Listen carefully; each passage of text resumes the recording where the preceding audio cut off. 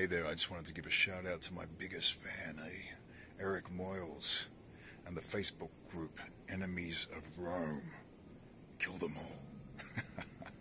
As a matter of fact, I love Italy. I've been to Italy, and yeah, you know, the one thing about Spartacus, you know, is that you know, it so depicts you know, the Romans as only one kind of people, you know, like corrupt, whereas, you know, like Rome was responsible for many wonderful eras of wonderful rule and refining civilization, you know. So in that regard, you know, enemies of Rome at the time when we were slaves, but there were periods we must acknowledge.